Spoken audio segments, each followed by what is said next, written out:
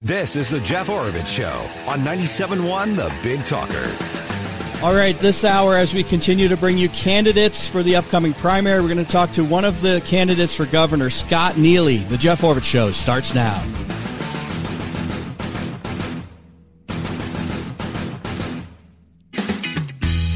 Welcome, everyone. Thanks for listening. Jeff Oravits here. Happy to be here with you today.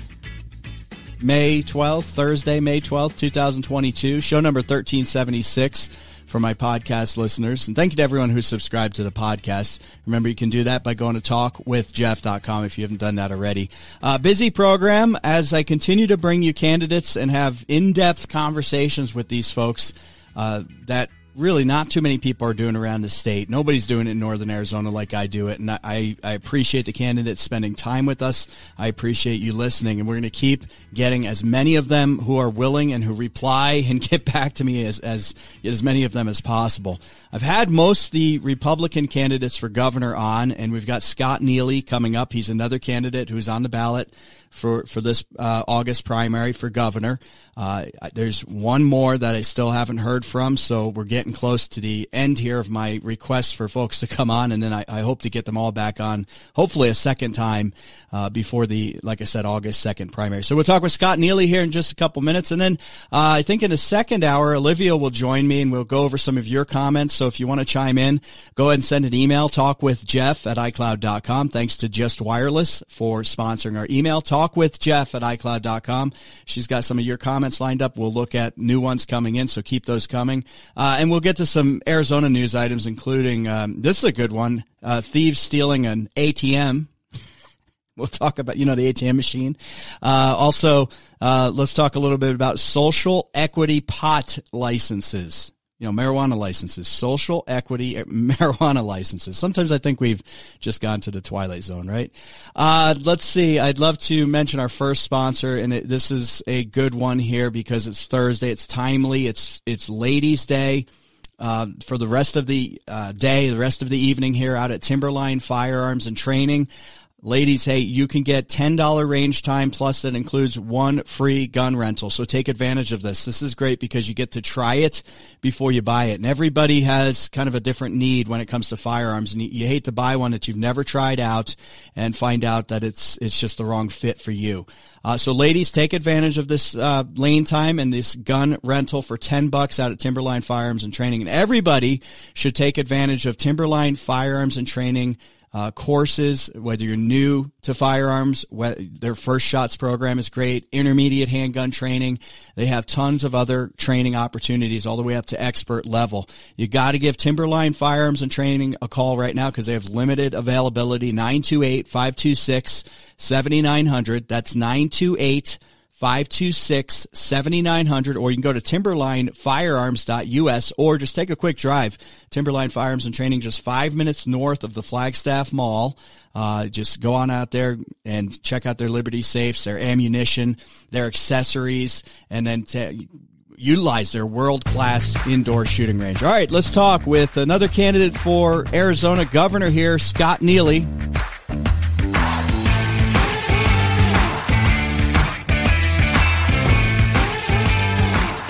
And like I said, this primary is coming up here August 2nd. The ballots go out here, I believe, July 6th or so. So we don't have a lot of time left before this primary hits. And we'll continue to bring you candidates, more and more candidates, as we get closer and closer. But anyway, let's talk with, welcome to the program, first time on the show, running to be Arizona's governor in the upcoming Republican primary, Scott Neely. Scott, hey, welcome to the program. How you doing today?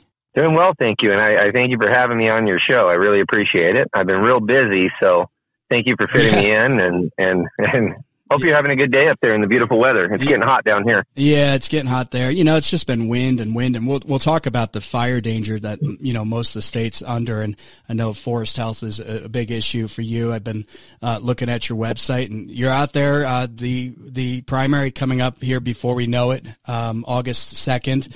Why don't you give us the kind of 30,000 foot of, introduce yourself to the listeners here and, your life story in 90 seconds. Sure. All right. So I've been a businessman in the Phoenix metropolitan area for the last 17 years. I own 3 small businesses. One's an online store for concrete equipment. One is a concrete business, and then the other is a supply business where I supply concrete. So those are the types of businesses that I run and own. And I've personally been working on the border wall with my own 2 hands for the past 17 years of my life, during the times when we have the sane administrations with common sense governing and allow me to go do my job and help build that wall to help keep us safe from illegal invaders that are not coming through the door the right way, but are coming through, the open points in the wall the wrong way. And then bringing drugs and smuggling in children and women with them oftentimes. Is there much work going on now, Scott? I mean, there's none, zero. Okay. Zero. There's a little repairs here and there once in a while and some spots that have been damaged by some of these people that are coming. But other than that, there's no major work being done to complete and finish the wall. There's open trenches everywhere. There's footings dug ready to be poured of concrete. They're just sitting there open. It's just it's a geological mess over there right now. The wall needs to be finished, really, but with this administration running the country, Biden's administration, I guess that's not going to be done. And I don't see Doug Ducey, our current governor, doing anything about it. I'm very displeased with him blaming Biden, but then him doing nothing about it himself. Oh, he took a picture though. I saw that. I mean, he did. He took a picture of them walking through, and then he let them walk through. What a guy. Yeah, and this has come up a lot, and we're talking with Scott Neely, who's running for the Republican nomination for governor here in Arizona. It's a question that comes up a lot, which is, what do you do if you get to the Capitol, you're on the 9th floor there, what do you do as governor if you're going to have 2 more years of Biden? We don't know what's going to happen in 24. What do you do? Do you do something on your own? The first thing you do is you deputize a posse. You use the sheriffs of the state to deputize a posse. You also get the Arizona National Guard out there on that border. And then you take the $5 billion infrastructure money we have earmarked coming to Arizona from the Biden infrastructure deal. You take that money, some of that, and you begin to construct 3 strategic National Guard border barracks on the border of Arizona and Mexico in the areas that are highest of traffic, so that we can have a militarized presence in those areas and deter people from wanting to come through the Arizona border. That would be what I would do on day one when I take office. I would sign an executive order on day one to do those things. Obviously, I'd have to get the state legislature to help me to authorize funds to do that. So I'd work with the legislature. Hopefully, we get a conservative legislature, and so we can work together for the common good and the protection of the state of Arizona. And it's interesting because I've asked the question of why, when you saw that photo op of the gap in the wall, why the governor didn't do something. I've had on members of Congress and asked them, hey, let's go out there. And I was real simple with this, Scott. I was like, let's put some posts in the ground and at least put a temporary fence, something, anything. Yeah. Dig a hole and get a 4x4 treated post in there. I know that's very simple, but he's like, well, they'll probably arrest you. But as a governor, I don't see, unless it's for criminal activity, which maybe the feds would say that you putting up a wall yourself is criminal activity. But generally speaking, I don't see governors I don't see governors being arrested though when they do things like that and defy the feds on that level. He could do something. He just doesn't want to do something. He's busy coming up with plans to build desalination plants in Mexico to provide them and supposedly us with water. I wouldn't build a desalination plant in Mexico and put my water energy security in the hands of corrupt Mexican officials, drug cartels, terrorists. Why would we clean water there in Mexico when we could very easily just take the existing desalination plant we currently have, which is in Yuma, make it bigger, make it much bigger. We could pipe the water to Yuma, and then we could clean the water in Yuma. And then from Yuma, we could ship the water all over the state, and then it's cleaned up there, and we don't have to worry about it being terrorized or poisoned or terrorism or stolen from or anything like that. Over there in Mexico, oftentimes you have the cartel stealing oil out of their oil pipelines over there, going between Texas and Juarez. They got some oil pipelines that go into Juarez over there, and oftentimes you've got the cartel stealing oil from the Mexican government. Why wouldn't they steal water that's being sold by the Mexican government to Arizona? They would. I can assure you they would. They'd steal water and then there's always that chance that the water could be poisoned before it got here or on its way here. I mean, what if they dumped a ton of fentanyl in that water on its way over here and it got into our water systems here, and we charge our water systems with fentanyl poisoned water, and then we go ahead and wipe out most of the population of Arizona? Well, Scott, that could happen. You bring up an interesting point here. 2 points. I want to stick to water, and I want to stick to the Arizona budget as well, because the governor had proposed a budget of $14.25 billion, which is $2.25 billion, like $2 billion, let's say, just round figure, bigger than last year, which was $1 billion, bigger than the previous year, which was $1 billion, bigger than the previous. You get my drift here. This thing has increased dramatically, and every time it's a fiscally responsible conservative budget. That's the wording that comes out of Governor Ducey's office. One of the things, because they have billions in so-called surplus, was this desalination point. So there's 2 points here. First of all, is the budget too big? Are they taking too much money? Let's start with that one. And what would you do when you're faced with potentially a few $1 billion extra from the previous year?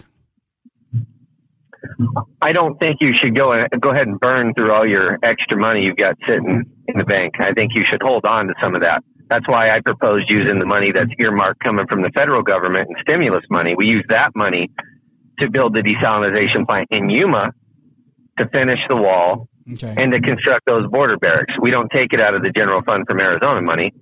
We take it and put it towards, projects that are for for the security of Arizona, that are for our national security interests, which is water, the wall, and the border barracks. And it is interesting. I didn't even know there was a desalination plant in Yuma. I'll claim ignorance on that one. It's very old technology from 1992. Okay. And it was built for the farmers, and it was built for low salinity water. It wasn't built for salt water coming out of the ocean. It was built for a lower salinity water than that. And obviously technology's advanced a bunch, and you see countries like Israel doing phenomenal things with desalination and and on and on. So there are the resources and the technology to do this, Scott.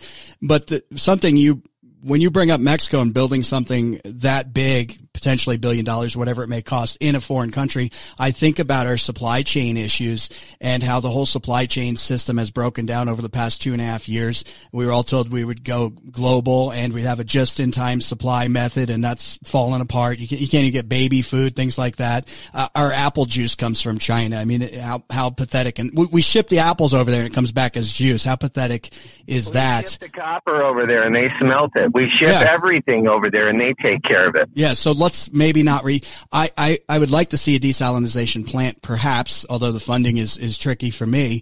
But let's learn from the lessons of the last 2.5 years, which is this system ain't working. No, it's not. They're just spending money like drunken sailors. They're good at that. Don't insult the sailors. Right. All right, folks, we are talking with Scott Neely, who's running for the Republican nomination for Arizona governor. Scott, let's do this. I want to come back and talk. We got housing, we got education, we got inflation, we got forest health. We covered water, so we're good there. Let's get into all that, and hang tight. We'll talk more with Scott Neely in just a second. And if you got a comment, I'd love to hear from you. Send an email, talkwithjeff@icloud.com. That's talkwithjeff@icloud.com. Sponsor of this segment of the show is Kelly Broaddus Real Estate Advisors. Look, you want to work with the best, and Kelly is the best. She's in the top 2% of all realtors in the nation, and she can advise you the best ways to sell your house. You want to get out of the market. You want to move into a new home. You want to move completely out of the state. She'll be able to help you out. Also, if you're trying to get into this very heated housing market, and I've been talking a lot this week about how Arizona has seen the largest increases in pricing and is one of the hottest real estate markets in the nation. That means it's tougher to get into these homes. But Kelly Broaddus, she can help you out.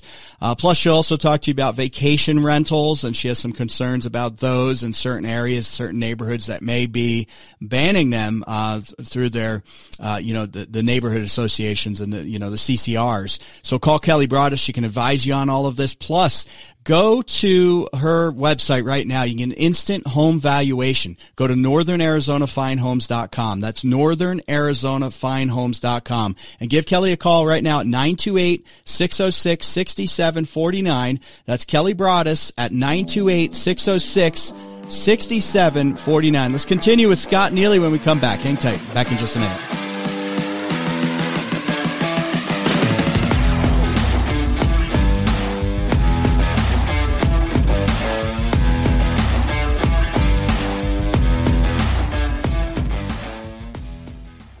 Jeff Horvitz here, and I've got some office space available for you at flagstaffforlease.com. Office suites start at $499. I also have a larger 6-room suite available for about $1,600, and other configurations up to 6,000 square feet and all points in between. Give me a call at 928-526-7909. That's 928-526-7909, or go to flagstaff4lease.com. That's flagstaffforlease.com. All right, welcome back. I'd love to hear from you. Send an email, talkwithjeff@icloud.com. We'll get back to Scott Neely here in just a second, running to be Arizona's next governor. Don't forget to call my friends at the Blind Brothers when you're looking for blinds, shutters, or shades. The great thing I like about them is, first of all, an Arizona company. You work directly with them. You work with their experience. You never have to work with subcontractors, which is huge. The Blind Brothers will lay out all your options, not just the most expensive ones, to fit your style and to fit your budget. Right now, mention the Jeff Horvitz Show. Get half off installation in addition to any other advertised specials. Do your neighbors a favor. Call the Blind Brothers for a free estimate at 928-634-2423. That's 928-634-2423, or you can go to theblindbrothers.com. Scott Neely's with us, running for Arizona governor. Scott, let's get into the housing issues. Yes. I just talked about a report, I think it was from Moody's, that put Arizona as one of the biggest increases in the nation as far as housing. The Phoenix metro area was specifically mentioned, Kingman and Lake Havasu and Flagstaff. I see politicians making housing their top priority, but I always get a little concerned because I start thinking about they're going to start building housing, and I think they're going to mess it up. What do you do about housing? Should you do anything as governor?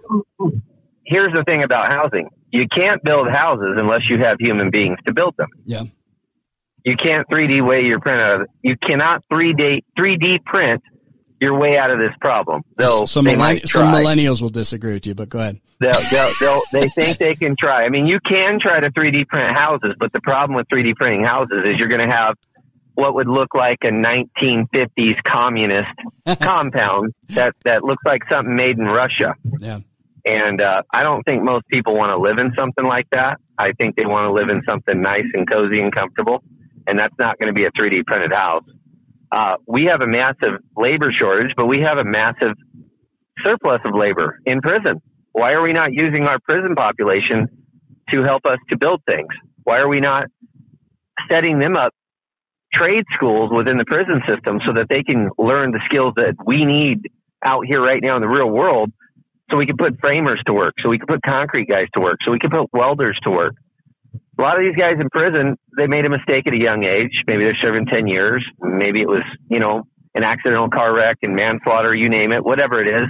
A lot of people aren't bad. They just made mistakes, and they need a second chance. And they're going in with no skills oftentimes, because that's how they end up in there. They didn't have skills to begin with. So they do criminal activities or criminal things oftentimes. They end up in prison. They don't have skills. They come out with no skills. They reoffend and go back in because there's no trade schools. America's so focused on higher education that they're leaving out those that are not qualified to go into higher education. There's so many people that go to college, to higher education schools, and only last a couple of years, get themselves $50,000 in debt, and then can't see the light at the end of the tunnel. They didn't learn trade skills either, so they're kind of just in a bad spot, living on their mom and dad's couch, maybe going out and drinking too much at night. One night they have a DUI wreck, and all of a sudden they're serving 10 years in prison. Well, we can take those people, we can train them, give them skills they need, so that when they get out, they can get jobs that pay $28, $32, $55 an hour. Because right now, that's the kind of money that you can make in the trades. So we should take these nonviolent prisoners, there's a lot of them in there, and we should train these guys how to be tradesmen. Because a lot of these guys just don't know how to do things. Yeah. A lot of these guys didn't have fathers in the home. And without a father, you're not going to learn how to frame a house, how to pour concrete, how to weld something, how to fix a car. Mom doesn't usually have those skills. She can't give you those skills. And nowadays, with the way the family court system is and whatnot, usually the kids go to the mom if there's any kind of custody thing going on, and then the mom cannot train the boys how to do those trades. And so we need trade schools, trade skills. We can train people right out of high school in the trades. We can carve out a section in the state colleges or in the community colleges, or we could expand EVIT, make it bigger, add more trade lines to it, because EVIT really just focuses on welding and like HVAC and electrical and plumbing. And that's kind of the only things they focus on. They could expand it into roofing and framing and concrete and you name it. So there's those types of things that we can do. So make more workers available we need to make more workers available. Okay. Everybody thinks you can just import skilled workers from Mexico and South America, but that doesn't work. Those guys coming here, they don't have the skills either. We're having to train those guys. So rather than train them, why don't we train our own? Are you seeing, Scott, because you're in the trades yourself, has it been impossible to find people or very challenging? Talk about that. It's impossible to find people. Yeah. I've trained my sons and my son-in-laws, and I've trained my brother-in-laws, and I've trained everybody close to me how to do these types of trades. And I've actually taken some prisoners that were nonviolent, and I've turned them into tradesmen too. But I'm only one man, and I can only train so many people. Yeah. There needs to be a lot more of me out there, and there's not a lot of me. I'm 41, and there's not a lot of me. No, there's not. And and I should have told you, my listeners know this. I mean, I've come from the trades myself. My family's in real estate, and we do so much work ourselves, especially right now. I think I talked to you about this off air. I couldn't find a painter, so I got my daughter. And like my daughter has another job, plus she does stuff here on the show. And I was like, hey, give you $500, go take care of these couple rooms. I tried to get people, and continually failed to get people to show or to stay. This is a problem that all my friends in the trades are experiencing. This is happening across the country. And you look at it, someone like you, Scott, and other people who really, they want to train people. They want to do an apprenticeship type thing that seems to have disappeared in this country by and large. And with labor, the way the labor laws are, minimum wage, things like that. It used to be you'd work for really low amounts to try to figure it all out. You can't even do that anymore. No. In the 80s, when I started as a kid in this stuff, if you did piecework, you made a fortune. My father-in-law, he's 71 now. We talked about it. He said in the 80s, he was taking down $1,200 a week. And then let's go back to when Obama was president. You couldn't even make $1,200 a week in the trades, during the time of his presidency. So why would anybody want to work in it? It's like 40 years have gone by and you're making the same money they did 40 years ago or less. Nobody wanted to be in the trades. Well, now we need to alert people and let them know that the trades are now paying again, and they're paying very well, better than I've ever seen the trades ever pay in the history of the United States. Yeah. Right now, tradesmen can make as much as a doctor or a lawyer in the right trade, doing the right things, with the right skill sets. Yeah, and you know what? It's something that, as far as I know, until the robots come, Scott, you can't outsource it. A concrete finisher, someone doing drywall, carpentry, what you name it. These are things that are always needed. Although you've been in this forever. Sometimes it rains, sometimes it doesn't. Sometimes there's periods where, there's not that work. But you always have that trade. And our school system has just taught people, you're going to go to college, you're going to get a job, you're going to sit at a cubicle, basically, which is fine. I'm not downing that, but not fine for everybody. And I hope our country's moving away from that, but I don't know, because you still can't hire people. Well, I don't think they're moving away from that. They're still pushing. My sons are graduating in 3 weeks from Mesa High School. Oh, cool. And they're still pushing them to go to the higher education thing. Yeah. That's just what they're doing. And they don't realize we need to fill some other types of jobs, not just higher education. And my daughter, she went to ASU on a full ride scholarship. She was a higher education kind of person. But my sons, they're not sure. They might go to do a little bit of community college or something like that, maybe take some business classes and whatnot. But for the most part, they've already learned trades with me that can pay well. And then they're also thinking about going to EVIT and learning some more stuff too, so they could diversify their trade skill sets and then maybe make even more money. That's kind of what my sons are thinking about. But that's because I kind of put that in their head. A lot of people don't put that in their children's heads. And it's because a lot of the parents don't know. At 41, I've got 18-year-old kids, and there's a lot of 41-year-olds out there from my growing up age standpoint. When I was growing up, they were pushing me to go to college. Mm-hmm. That's what they wanted me to do. And I didn't go that route, which I'm thankful I didn't, because I've done so well not having gone that route. But a lot of my friends that went that route don't know trades, haven't taught their kids that, can't really push their kids in that direction because they themselves didn't, see that kind of work ethic and see that kind of work ability, because they've all worked in offices. So, so they want their kids to kind of do what they do. And I think we need something different now. Things need to change. Yeah, and which is fine, Scott. But I mean, I also run into people all the time that can't do anything anymore. And I'm not trying to be critical. You can't change a light bulb. I said you can't change a tire. You can't change a light bulb. I've had people call me. I'm driving on the 202 freeway, and I'm not joking. I just drove by just a couple minutes back. Now that we're on that subject, I just drove by a girl changing her tire, and her boyfriend on the cell phone watching her change the tire. Not joking, dude. I just drove by this guy. Oh man, America 2022. Yeah, and this is the new world. And look, I'm not knocking her. That means she probably had a dad. Yeah, good for her. And that dad probably taught her how to change a tire, but that probably means he didn't have a dad and he didn't learn how to change a tire. So you see where I'm going with that? I know. I talk about it all the time. All right, Scott, can you stick around a little longer? I want to get into inflation, forest health, and some other issues. So hang tight. Yes, and if you guys have a comment, we'd love to hear from you. Send an email, talkwithjeff@icloud.com. That's talkwithjeff@icloud.com. We're talking with Scott Neely, who's running to be Arizona's next governor. We'll get into inflation and forest health when we come back. Hang tight. Back in a minute.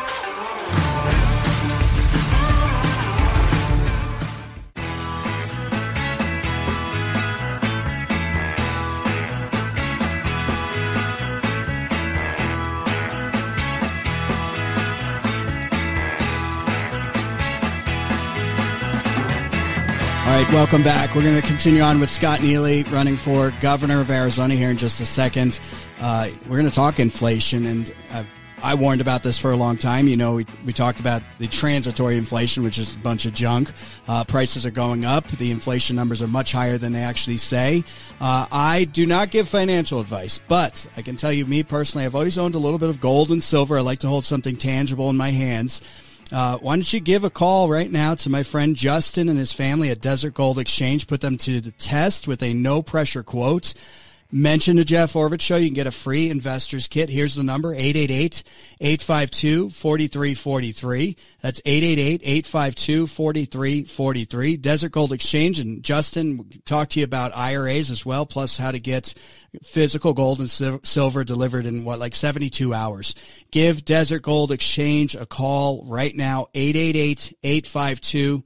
43. And we are talking with Scott Neely, who's running for governor of Arizona, the Republican, for the Republican nomination, the primary coming up here August 2nd. Scott, let's talk something that I know you're down in the valley and you don't. I'm actually driving to another event right now with a group of patriotic people. So I'm heading to that event as we're talking. I'm on McDowell and 7th Street now. Okay. Now I get to see the homeless issues. Yeah, well, there's a lot of homeless going on here now too. That's huge too, and I mean, compared to California, and hopefully we don't become like California. It's so bad over there. I've heard. Well, I've been to Cass in downtown Phoenix a couple of Sundays ago, and I was feeding the homeless and signing up people to vote, and they love me, by the way. But anyway, great people. A lot of intelligent people down there. They're just on hard times and on hard luck, and minimum wage doesn't even pay them well enough to have an apartment. If they're a single person alone and they don't have a spouse, if you're making $500 a week and an apartment's $2,000 a month, you cannot afford an apartment. So what they do is they live downtown in a tent so they can still afford to buy food. Yeah. Pretty sad. It is sad. Pretty sad. And with inflation going on, and this is a huge issue for Arizona, we're seeing housing costs at some of the biggest increases in the nation. We talked about this already, but you've got inflation cranking. You've got people being paid to stay home. You've got trillions that were pumped into the economy. But Scott, we're seeing people move and relocate to Arizona businesses. So it's kind of like, well, why can't we get full employment? I know the numbers say we have very low unemployment, but a lot of people have dropped off. They've dropped off the rolls. Lying. So how do we fix that? Listen, the Biden infrastructure deal, $1 trillion of that infrastructure deal is not going to infrastructure. It goes to human infrastructure. Which is only $200 billion goes to infrastructure, active infrastructure. About 10%. Rough. Well, actually. Then you're cutting out there for a second, so I know you're driving, Scott. Can you hear me? Okay. We do have Scott back. I thought we only had those problems, Scott, in northern Arizona, the dead zones. Yeah, it happens every. 7th Street in Osborne right now is where I'm at, and apparently I have that problem. Drive up 17 and you hit the overlook, or the overlook right there before you drop down to Verde Valley, and it's like it dies every time there. Anyway, we are talking with Scott Neely, who's running for governor of Arizona. And we've covered a lot of issues. We're talking about the folks who just aren't finding the jobs and the inflation issues. My question was, how do we fix the inflation issue? How do we get these people or these people back to work, I guess I should say, or to work that you were mentioning? It's hard to say. The last 30 years, we really haven't been training our people to be hardworking individuals, physically hardworking individuals that, you have to toughen this generation up now. We gotta make a change. We gotta start toughening these kids up. I'm tough as leather, but I've been working outside in the heat for my entire life. So, I'm tough as nails. I'm a rarity. Yeah, but as you're not seeing, like you mentioned, the guy who's watching his girlfriend or whatever, we don't know what's going on, change the tire. Maybe he was helping. Maybe he was like, maybe he was looking up, maybe he was looking up how to do it on his phone while he watched her. They're YouTubing it. Wrench on it. I'm not sure. Let's give him the benefit of the doubt. But I just saw what I saw. Scott, I would do something like that. Like my daughter Isabel, if the tire went flat, I'd be like, okay, grab that, and you do. I'm not doing it. Just as a learn. I mean, it could be. Maybe he was just teaching her how to do it. Let's hope so. Improbable. All right, let's move on to forest health. We've seen devastating fires. Earliest I've seen them up here in northern Arizona. Well, the southern Arizona fire that's going on too. Prescott's been getting fires. Flagstaff area. I mean, it's just it's not looking good. Looking ahead to the rest of spring. Well, you've got different tree sizes that are staggered. That's number one. They're too close together. That's number two. If you go back 150 years, back in time, we would have about 11 ponderosa pines per acre and maybe some other smaller trees and stuff in between. Yeah. But now you've got around 1,100 per acre. Isn't that a little bit much? Isn't it a little bit too much? I think so. I think the forests need to be thinned. I think they need to be strategically thinned in certain areas. I don't mean go in there and mow them all down like they used to in the old days when they used to log. But I do mean that we need to go in there and maybe cut half of them out of the way for two reasons. One, we don't want these fires to spread and get hotter and completely incinerate the forest. And we also don't want the trees sucking too much out of the water table either, because people don't realize trees suck a whole lot of gallons per minute daily, every day. And that adds up. And then it does take out of the aquifers, takes away from our water supplies. Those numbers are amazing, Scott. I had a rancher tell me a while back. I can't remember the numbers, but like the juniper and pinyon, how much they suck up every day, how many gallons, and yes, you just don't realize it. Well, back to because this kind of ties together. Back to the trades. You know what it costs for a sheet of OSB. It's like $55 or something now. So expensive. It was $22 2 years ago. Now it's $55. It's unbelievable. Exactly. And we could actually turn that into lumber and make some money too. And we could get rid of some of the water problems by getting rid of half the trees, and we can make the forest healthier. If the forest is healthier, you're going to have less bark beetles. It's going to be less dry. Also, those trees are sharing that water supply. And the more trees there are that share, the less water the others get, which means they dry out, which means the bark beetle attacks them when they're not healthy, which means we have hotter fires. Yeah, and we've seen that. All these things tie together. And not chopping the forest down, as would a lot of Democrats say, don't touch the forest, it's God's forest, or it's Mother Nature's, or whatever it is they want to say that it is. The fact is, it still has to be managed. I mean, if we don't manage it, Mother Nature will. She'll manage it for us. But the problem is, if we incinerate everything, we're going to have a poison water table of fly ash. We're going to have a fly ash poison water table. And what most people don't realize is 70% of Arizona's water supply does not come from the Colorado River. It actually comes from northern Arizona. Most people do not realize that. And I'm informing the people now. Yeah. 70% of our water supply comes from northern Arizona. If we incinerate the forest, we also incinerate the water supply along with the forest. And we realize that because that water is flowing through northern Arizona and down to the Verde Valley and down to the Verde River and into the Salt River. I mean, it's intense, the amount of water that flows down that's being really sopped up in Maricopa. Yeah. Imagine if you got rid of half the trees. Now you'd have a beautiful forest that you could see through. It would get healthier over time by removing half those trees. Your water supplies would increase because you would have less trees sucking the water supply up before it got into the rivers and then worked its way down to Phoenix. So we could probably add 10% to our water supplies just by managing the forest. How do you deal with the feds? I've contended for a long time they control way too much land and just can't handle it. A lot of this is federal land. What do you do? You put trade schools on the tribal land. You get the tribal people interested in these trade jobs too. Trade jobs can include, forest management, and then you get the tribes involved. The tribes will help us with the feds. As far as forest management. Yeah. The tribes will help us with the feds. If we can show them how this could benefit both the land and their people, the tribes will be the ones going to bat with us with the feds. All right, let's finish up, and we're talking with Scott Neely, who's running to be governor of Arizona, Republican nomination coming up. I want to end and kind of loop back to education. We've talked a lot about education, but you said on your website, quote, "I will make an unprecedented investment and reset in K through 12 college and trade school education," which we've talked about, and training. Talk about that investment. I mean, are we talking about what's the reset in K through 12? Maybe we should start with that. Well, here's an example. So I went to go talk to my son's counselor today at Mesa High about an issue, only to find out Mesa High has 5 vice principals. Did you know that? Sounds right. I didn't know that. I did not know that. So this is news to me. I did say I wanted to shrink the administrative state within the school systems, the unified school districts, by shrinking, the school district or by, kind of combining school districts, so you have less administration. But I didn't know within each individual school, they have 5 vice principals, 1 principal, several administrators over the different education departments within the school. Everybody's micromanaging on top of micromanaging on top of micromanaging here in Arizona. But yet we're ranked 49th in the nation in education. That seems a little bit ridiculous to me. So the vice principal, and I touched on that with him today. I said, well, why do you need 5 vice principals? He said, well, because we have 3,500 kids here.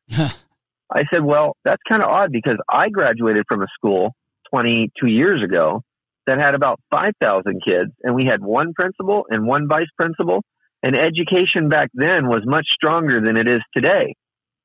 So now you have all these people working, and what's getting done? Because education seems to be getting worse, not better. Yeah. The classrooms seem to be getting fuller, more kids, not less. I was talking to my son today. He said next year they're going to have some classes with 40 kids. And they've been for years trying to keep them at 30. But my son said next year they're going to actually have classrooms with 40 kids. But my son graduates this year, thank goodness. But classrooms with 40 kids is unacceptable. Here's how you get more teachers. You get rid of 4 vice principals from Mesa High, and then you only have 1 vice principal, and you take those vice principal salaries and apply them to more teachers, rather than having 40 kids in the classroom. I don't understand what these educators and administrators are doing. What are they doing? Creating more jobs for their buddies? Yeah. I mean, what's going on here? The school system and the administrative state of school systems is top heavy, really top heavy. And these jobs, Scott, these jobs are probably very well vice president. They're probably very well paid jobs. 80 grand or more. Hey, if they 80 grand or more, if they lose that job, I mean, I was just talking about this the other day. It's you can go get truck driving jobs for 6 figures right now because there's such a need. You can get $120,000 a year truck driving. That's what I've been hearing. Now. Yeah, absolutely. Scott, I was telling my daughter who is going to NAU, I was saying you should just do online schooling and while you're driving across the country. You literally could. Yeah. You could pull over to sleep your shift. You got to sleep a 12-hour shift before you can get in the truck and drive again. And on your 12-hour sleep shift, carve out about 6 hours of that to go to school. Yeah, heck yeah. Scott, that'd be like the most wise thing she could ever do. Yeah, exactly. We'll see if she does it or not. Scott, one more thing on education.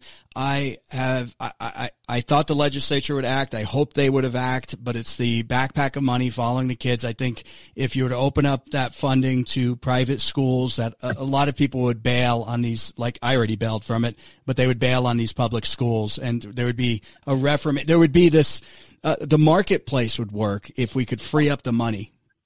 Are you in favor? Well, of that? now that I know that they've got 5 vice principals in one school, imagine what they're like at the actual school district level. How many administrators are within the actual school districts that control the entire district?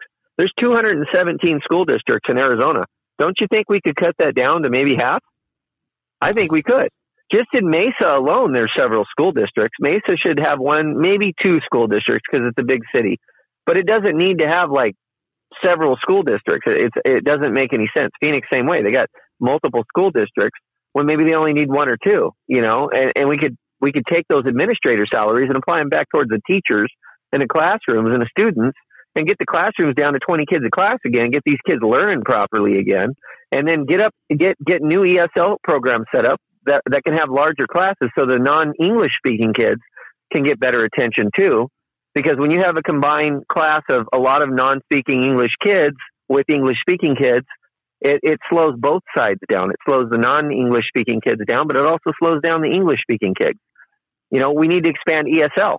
When I was a kid, we had ESL. But then again, when I was a kid, we didn't have the numbers of illegal kids in the school districts that we do today. It's just so much larger now. And where before you might have a couple of classrooms with illegal alien kids speaking Spanish in them, now you just have to put those children and spread them through all the classrooms because there's just too many. There's too many, But I think what we could do is take some of those administrator salaries and open up some ESL classes, which is English Spanish learning. Okay. And then they can learn at the pace they need to learn. And then the American kids can learn at the pace they need to learn. Yeah, I was going to ask you what that stood for. Okay. Scott, hey, I appreciate you spending all this time with us. A lot of things to fix out there, that's for sure. I have your website here, Neely for FOR, neelyforgovernor.com if folks want to go learn more. And I know you got to get going. You've got an event you're heading to, and you've got a lot of work to do here before. I have a lot of ideas. I have a lot of ideas on that website, and I've shot many other videos where I talk about certain subjects so they can really, really study up on what I'm trying to do for the state. Okay. And they're short videos, so they kind of just tie into what I'm talking about, but in a short way. Yeah, short nowadays. People need short. Hey, Scott, I appreciate it. Best to you. Hey, thank you, brother. I appreciate it. Thank you. Don't forget, I do have my election 2022 section of the website. Go to talkwithjeff.com. And as all these candidates come on, we get their interviews posted in a separate section. I mean, they're in the podcast, but they're also in a separate section on the website, so you can go back and see which candidate's right for you. Go to talkwithjeff.com, click on election 2022. A lot more to come next hour, including some of your comments. Hang tight. Back in just a few minutes.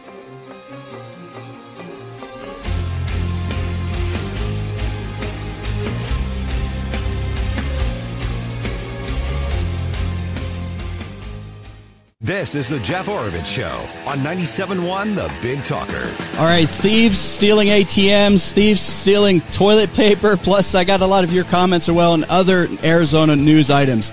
Another hour of the show starts now.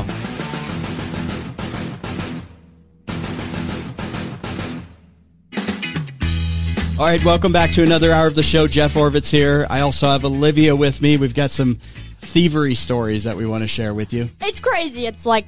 Yeah, it's just out of control. It's crazy. I don't know. Maybe people have been stealing stuff since the beginning of time, but it just seems to be, it must be the economy, must be everything that's going on, and just the general craziness in our society. But yeah, we'll get to those. People have always stolen stuff. Yeah. But it's like, of all the things to steal. Toilet paper. That's ATM, what you choose? And ATM machines. All right, we'd love to hear from you. Just Wireless sponsors the listener line. You can leave your comments, and you can also email your comments. Give out the number, give out the email, Olivia. 877-971-3971, or you can email us, talkwithjeff@icloud.com. I I still think it should be Talk with Olivia since he makes me read all the emails and announce them. Yeah, we have one coming up here about a new school coming to Flagstaff. Paige emailed us that, so we'll get to that here in just a second.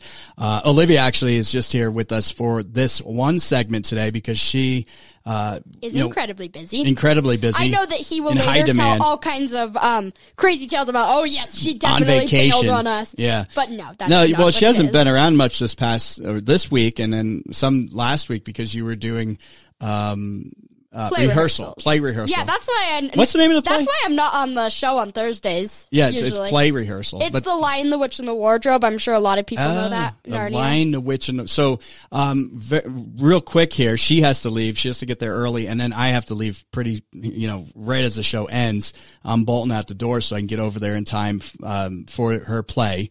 So we're looking forward to that. And she's got a bunch of wardrobe changes for The Lion, the Witch, and the Wardrobe. Yes, you have an understudy? There's an actual wardrobe in there, but I'm also having some costume changes. Okay. Do you have an understudy, in case? Was everybody, nowadays, nobody got COVID and didn't show up today, and there's you're missing characters or anything? We were a little scared because all week people were sick or hurt or something, but luckily everyone was there today during our practice. So That's good. Hopefully all right. it should be good. Good stuff. Okay, we will get to the thievery stories here in just a second. I do want to mention our sponsor, WT Wealth Management. Glenn Least, he comes on the program quite often, and he has Intelligent Investing with Glenn Least. Remember, that's on Saturdays at noon on 97.1 The Big Talker. Well worth listening to. This Saturday is part 4 of our 4-part series on investing 101. A lot of information that I think you're going to want to tune in to hear. But if you want to talk with Glenn right now and ensure your investments have staying power, I mean, right now, look at what the market's been doing.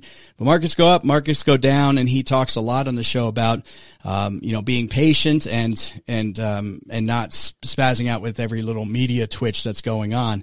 I'm a client of Glenn Least, and, he's someone that I rely on to look at my individual situation. Everybody's different. That's why you need to call Glenn and you get a complimentary consultation, talk with him. And he's very easy to talk with. Glenn Least at 928-225-2474. That's Glenn Least at WT Wealth Management. Give him a call. No obligation. Complimentary consultation at 928-225-2474. Okay, let's get to our, Arizona news items, and we'll start with 2 criminal thefts. What do you want to call them? Okay, what's the first one? Okay, so this is from AZ Central. Thieves used a stolen earth mover to rip an ATM out of the ground while police were watching. Okay, so residents said it sounded like a gunshot, an explosion, or a violent accident. I guess because they hit the ATM. Okay. But the early morning crack that shattered through a Santan Valley neighborhood was a Caterpillar earth mover ramming an ATM. Okay. Police say a crew of thieves used stolen construction equipment to rip the cash machine out of the ground from behind a credit union, load it onto a trailer, and tow it to Mesa. Where the heck Okay, I just pulled up the map. Okay, Santan Valley is southeastern Well, there's Queen Creek. Where am I here, Olivia? I don't. Okay. I know where that is. We went through that recently when we went down to Tucson, the back way. It's kind of Phoenix. Everything looks the same to me. Yeah, we went through. You go south of Apache Junction, and then there's Queen Creek, Santan Valley, kind of right out there in the middle of nowhere. Isn't that kind of like the retirement area type place? Am I thinking wrong here? Or is that farmlands? I have no idea. Yeah. Anyway, Pinal County. So they ripped. So they actually stole the backhoe to steal the ATM. I know. So there's multiple thefts going on here, and then they rammed to make a theft. Yeah, they rammed the ATM and then dumped it into the trailer, took it to Mesa. I read this article that the cops were watching. They followed them because these guys were involved with other stuff. I think it was 3 guys or something, and it was something like 60 grand in there, whatever it was. Whatever an ATM. Oh, I was gonna say what would happen if they cracked it open and it was empty or something. Yeah. And it was previously clean that morning. What I read was they took it back to Mesa, and then one of the guys went to Home Depot to go get cutting blades for so they weren't even ready with that.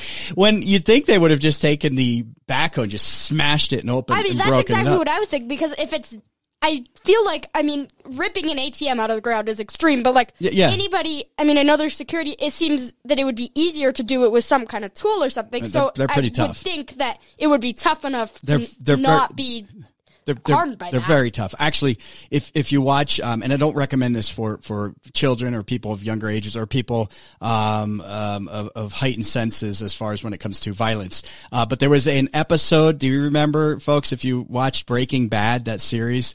There was an episode, the ATM episode, where one of the drugged out tweakers, or two of them, they ripped the ATM out somehow. They carried the ATM back to their house and they were trying to get it open. And ultimately it ended in a gruesome scene when they jacked it up and was under it trying to jack it up. And one of the tweakers like pulled out the jack. And anyway, I don't need to go into those details, but ATMs are, what I'm trying to say is, even in Hollywood, ATMs are very hard to break into. And apparently for these bozos who stole it with the backhoe, yes, because if it was the backhoe would be worth, I mean, the backhoe's probably worth more than the ATM. I know, it's like just... Jeez. Okay, Olivia's got another, and folks, if you got any comments, we'd love to hear from you. Talk with Jeff at highcloud.com. This is the difference. Now, Santan Valley, that's a small rural area, but the criminals apparently came from Mesa. But Prescott Valley is having a bit of a crime wave as well. This one hit the Prescott Valley Police Facebook page. This one's really scary, so if anyone, is really sensitive, I wouldn't listen because it's terrifying. You really... you need to be on alert because the toilet paper thief is on the loose. Oh my gosh. Okay, so they say police seek identity of suspect who broke into real estate building. Okay. On May 10th at approximately 3 a.m., an unknown male subject forced his way into Best Homes Real Estate located at 8516 East State Route 69 in Prescott Valley. Maybe we shouldn't have given that address because they apparently have a large supply of toilet paper. But anyway, go on. Well. No, they don't anymore. Yes, a very, very large amount of toilet paper was so stolen. much so that they were a target. The subject remained in the business overnight and stole 6 rolls of toilet paper. Oh my God. A 4x8 cloth-lined wire basket, a bottle of air freshener, and left behind a pink sweatshirt. See, I think this was he shouldn't have broken in there, but I think he was attempting a trade without the participation of the other participant. So he left the pink sweatshirt in exchange for 6 rolls of toilet paper, a cloth-lined wire basket, and a bottle of air freshener. He needed to be clean. I'm not saying that you should steal anything. No. But if you're going to go to all the trouble to steal break something into a building in the middle of the night, you steal 6 rolls of toilet paper. I think it was a trade. It would be like greatest thefts ever in the history of the world. If you're going to do it, no, we don't recommend you doing it, but if you are going to do it, I'd get a backhoe and run down an ATM. At least there wasn't a backhoe going. Well, maybe that happened during the great toilet paper crisis of 2020. Remember when everyone was hoarding toilet paper? Maybe someone smashed into a place with a backhoe and loaded up, scooped up the toilet paper and drove down the road. It's of all the things, toilet paper. Really, it's like...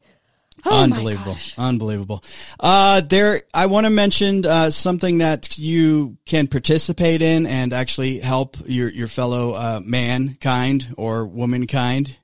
Well, mankind's fine. Humans. Oh wait, no, that has man in it too. Yeah, people kind, humankind. Oh my God. Okay. Anyway, there's a blood drive May 19th, from 11 to 4. This is at, Little Dealer, Little Prices on Highway 69 in Prescott Valley. Watch out for the toilet paper caper person. I think you'll be okay. They probably have this person caught by then. Just look for any guy running around without a pink sweatshirt. But anyway, you can donate some of your blood and or toilet paper, at Little Dealer, Little Prices on Highway 69 in Prescott. There's going to be some folks from our sister station, Cult Country, down there as well. They are urging you to pre-book a time for drawing of the blood, to speed things up. It'd take like 10 minutes or something. Here's what you do. And I did this. I went to, Vitalant.org, Vitalant, Vitalant.org, and just click on donate. And then you just got to type in Prescott Valley, and, you can set up your time. Click on the Little Dealer, Little Prices, link there. Arizona Awards, here's another one that's very important, and you never thought we'd live in this kind of world. Arizona awards a highly sought-after social equity pot licenses. This is from AZ Family. Arizona's public health agency has awarded more than 24 social equity dispensary licenses under the state's voter-approved law legalizing recreational marijuana. Now, Don Harrington, who's the Arizona Department of Health Services interim director, announced in a blog post Tuesday that the 26 licenses were auctioned off via live stream. Here's the deal. I read this whole article. Part of the wording on the ballot initiative that went through a couple years ago, or last year, whatever it was, legalizing recreational marijuana in Arizona, allowed for 26 licenses for social equity pot licenses, because they're saying that certain neighborhoods were targeted for marijuana violations when marijuana was illegal. So now they're saying those areas that were predominantly lower income neighborhoods, now they should have these social equity pot licenses and have the pot places open within those neighborhoods, which makes perfect sense. Yeah, so now they can legally get it. Now they can legally get it. And there you go. So if you perhaps a socially equitable pot license coming to a neighborhood near you real soon. All right, Olivia, I do want to mention Marco's Pizza, because if I was making dinner tonight, I would just make my way to Marco's Pizza and pick up a pizza, because that's how I make dinner. That's how I roll. They've got 3 locations in Flagstaff. Look, this is a great Flagstaff company, locally owned and operated for over 40 years. You've got owners Dave and Tommy, and you've heard Dave here on the program before. They're present daily, and I give it my just highest rating. This is the best pizza in northern Arizona. Plus, some of the best wings, and their craft beers and craft drinks are awesome. Best pizza in northern Arizona. Yeah. Best pizza in the state. Best pizza in Arizona, according to Olivia. Maybe they need a new sponsor. You'll get that next sponsorship, because she just topped me. I said northern Arizona. She says the whole state. If you want to get curbside pickup or delivery, here's the number, 928-779-0024. That's 928-779-0024. Or stop by one of their 3 locations. You got the one over there by Target in West Flagstaff on Milton. You got the one downtown, and you got the one in the Old Village Inn in East Flagstaff, kind of near the Flagstaff Mall. Go check them out. Namarco's Pizza, 928-779-0024. Get a pizza, or namarcospizza.com. Okay, I know you got to get out of here, so get out of here, and you got to go get changed for what is it? The Lion, Witch, and a Wardrobe. Yeah. Okay, and so you get there first. I'll be there in just a little bit, and then tomorrow on Friday's big weekly roundup, maybe you can tell us how it all went. I'll review it. Should I review it? Tomorrow? Sure, Should I pull some clips? Required to give me a good review. Gotta do a good or review. Else you will actually be fired from the Olivia show. Oh no. Okay. That's okay. I'm kind of ready for a vacation anyway. All right, Olivia, good luck. Folks, hang tight. Don't go anywhere. Back in just a minute.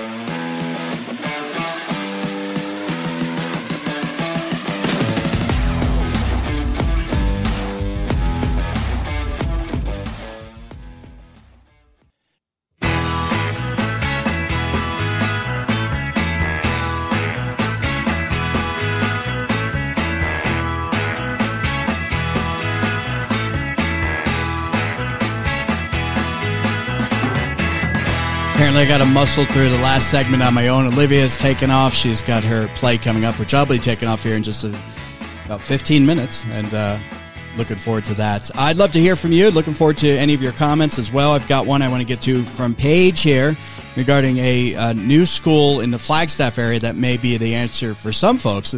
Sounds like a smaller school, though, and I'm hoping more and more of these small schools open up throughout our state as time goes by. Start getting rid of some of these behemoth school districts. If you were listening last hour, I was talking with candidate for governor Scott Neely. He's one of, you know what, I should pull that up. He's one of 5. I actually have maybe 6 on as far as the Republican. I'm going to talk with talkwithjeff.com right now. I have actually an election 2022 section. So go to talkwithjeff.com, and right up top, the top bar with all the links, how to listen, et cetera, click on election 2022. And Scott's not up there yet because he was just on during the 4:00 hour. But we're putting up all the candidates that come here on the program as they come on, within a couple hours after they're on, up there, so you can go back and listen. So if you miss anybody, Like right now for the Arizona governor's race, we still got to put up, actually, we're missing Carrie Lake. Carrie Lake was on the program on Tuesday. We've got Carrie Lake, Paula Tuliani-Zen, Matt Salmon, and then we'll have Scott Neely up there. U.S. Senate race, we've got Jim Lehman, we've got Blake Masters, we've got people from Corporation Commission, LD7 race, CD2 race for Congress, on and on. So we're keeping this up to date, and it's just their interviews up there so you can listen and say, hey, is this person, worthy of my vote? Is this person somebody that I could see sitting in public office, hopefully being a public servant and not a drag on society, which many of them have become. But anyway, here's the candidates. I have a list actually directly to the Arizona Secretary of State's website. So for governor on the Republican side, Steve Gaynor has withdrawn. So there's only 5 candidates remaining running for governor. There's Carrie Lake. There's Scott Neely, Matt Salmon, Karen Taylor Robson, who I've sent, I think we are at 2 invitations now. She will get a 3rd and final invitation. So if anyone knows Karen Taylor Robson, we would love, we're not getting through for whatever reason. We're going through their official channels as far as contacts. Can't get her on. So, we're going to invite her one more time here next week. Then we'll start re-inviting the other candidates, and, she'll have missed that boat, but I will hold out hope that we can still get her. And Paula, Tuliani-Zen, there is actually a 6th candidate that's a write-in candidate, Patrick Finard, Finard. I don't know if we're going to do the write-in candidate. But we are doing all the candidates that got the signatures during the signature period time. Anyway, go check that out. Talkwithjeff.com. Click on election 2022, and you can listen to any of those interviews. I've got more news items I want to get to, plus this email from Paige. I've got some more inflation information specific to Arizona after yesterday's CPI numbers came out. The wholesale prices, producer price index came out today as well. That thing spiked really high, so I'll give you the details here in just a second. I do want to tell you, speaking of the economy and speaking of interest rates and things inflating, the interest rates have been going up. I don't know where they're going to go, but I can tell you that I'm working on a refinance right now with Kim Dawson over at Nova Home Loans. She has been super helpful for me the entire way through. I've talked to some listeners over the past year who have used Kim Dawson, and they all just loved working with her. Kim, she's going to go out and find the programs that's going to work for you, because Nova's both a bank and a broker, and she has the flexibility to shop for the best rates and terms. Here's another good thing that Kim will do for you. She'll waive the lender fees on all VA loans. So that's really cool that she's doing that. Give Kim Dawson a call at Nova Home Loans, whether you're looking to buy a home right now or you're looking to refinance a home.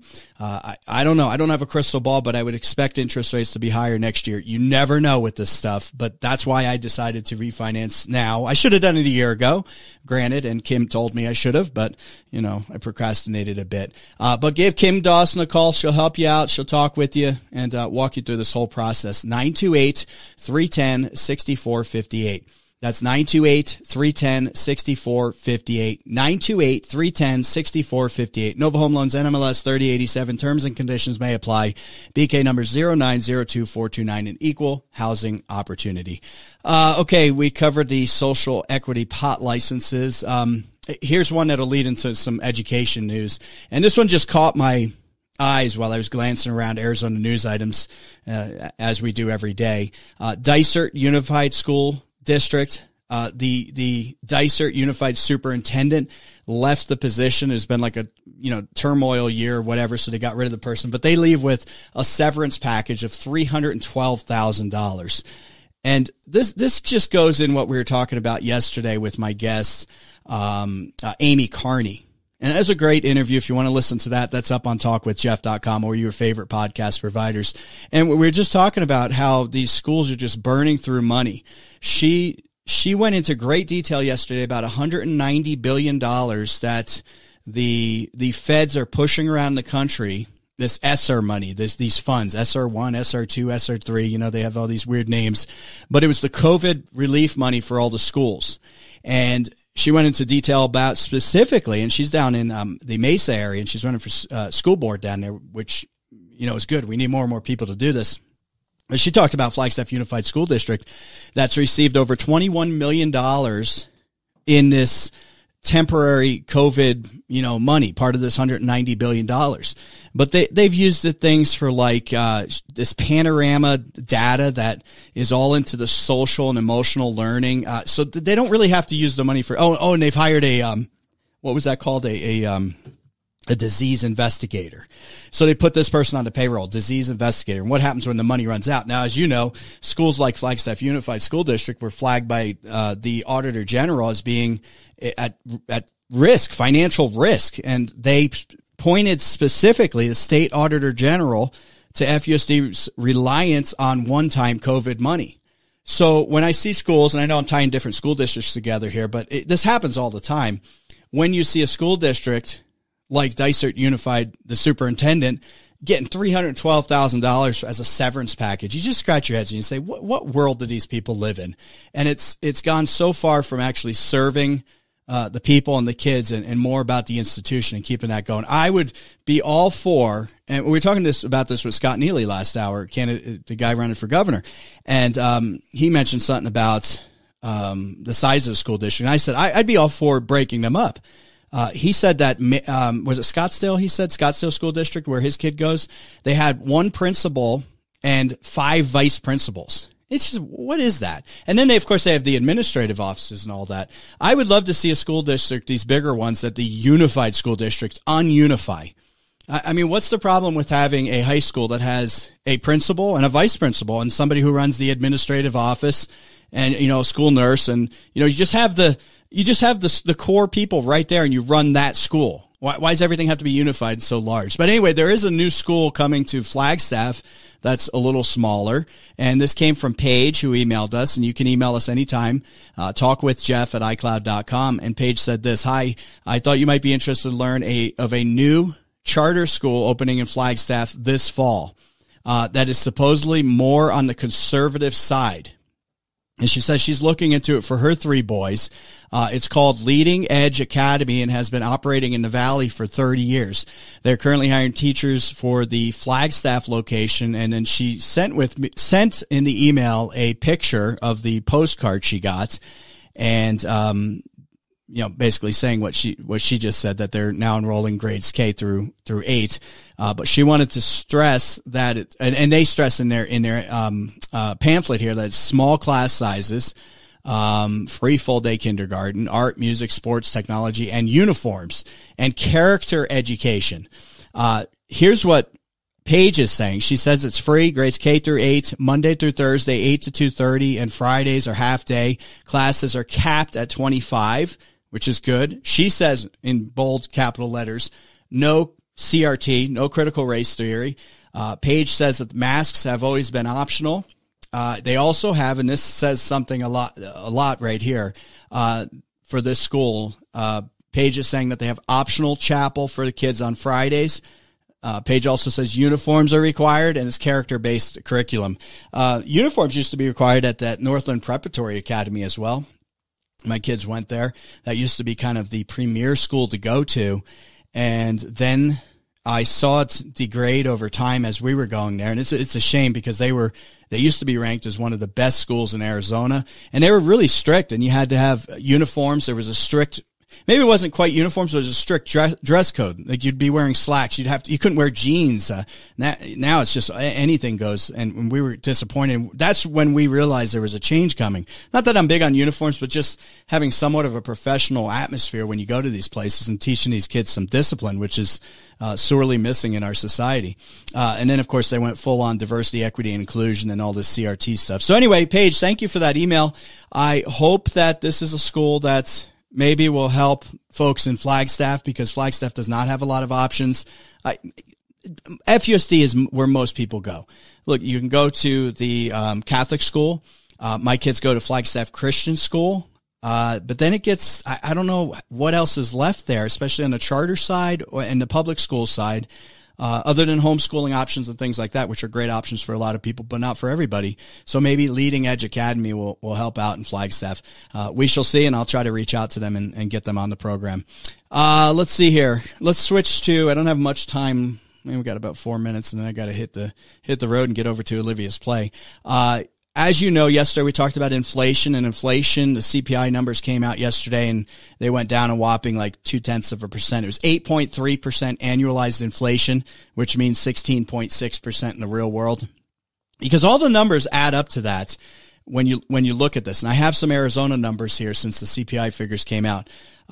Here's an article though from CNBC. Inflation's costing average households an extra $311 per month. Per month. And that's hurting a lot of people. We know that. And I know a lot of you are listening, and I know people are struggling because of the price increases. When you look at the markets in Arizona that CPI breaks down, Phoenix, for example, most of the data is going to be in Phoenix. I think I have a couple of data points here for Flagstaff, but most is in Phoenix. Phoenix used cars, according to the latest numbers, have gone up 21% in the last year. And I have an article here from 3TV out of Phoenix.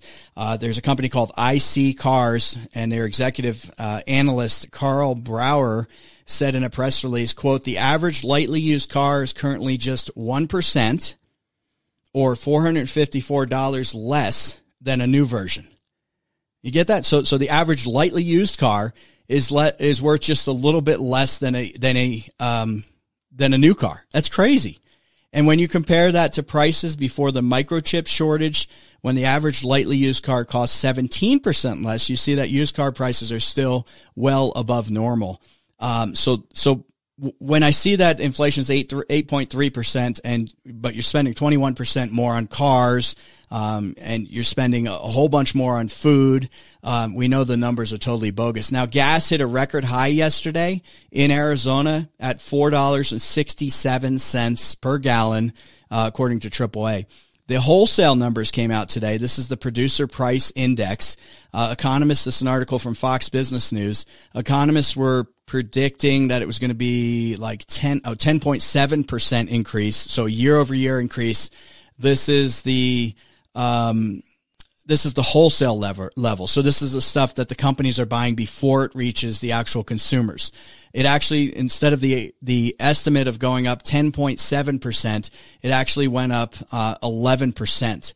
So I know people got all excited yesterday when inflation dropped from 8.5% to 8.3%, but with the wholesale numbers being at more than they expected, I think last month they were 11% as well. This month they're 11%.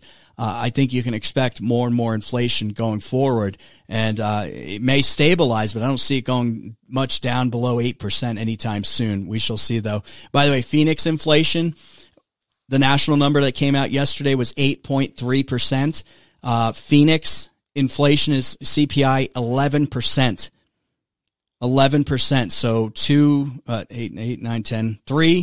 nearly 3 points higher than the national average. Flagstaff, the only other data point I could find in Arizona, had an inflation rate of 8.9%. And again, the national rate was 8.3. So Flagstaff, Phoenix, Arizona, is a much higher inflation rate than the rest of the state, or country, I should say. All right, final sponsor today. Here's Gutter Helmet, and Gutter Helmet of Northern Arizona. Great company. They have their great reverse curve system that deflects the pine needles, keeps all that junk out of your gutters. You know, in the summertime and the springtime right now, it keeps the stuff out so it doesn't catch on fire, as Rob Wilson was explaining happened to his gutters. It'll deflect everything in the winter so you don't have ice damming. Give my friend Carl, the Gutter Helmet man, a call right now. You can call or text and mention the Jeff Orbit Show. You can save up to 30%. And that's a great deal, and Carl will help you out. And this is, again, a great Northern Arizona company. Here's the number, 928-318-6555. That's Gutter Helmet of Northern Arizona. Call or text 928-318-6555. That's 928-318-6555. Or you can go to gutterhelmetsnaz.com. All right, that's it for today. I have to get out of here. We're going to go to Olivia's Play. We'll tell you about it tomorrow. Tomorrow's a big weekly roundup, so I hope you join me for that. And if you've got any comments, I'd love to hear from you. Send me an email, talkwithjeff@icloud.com. Have a great, safe night. See you back here tomorrow. Take care.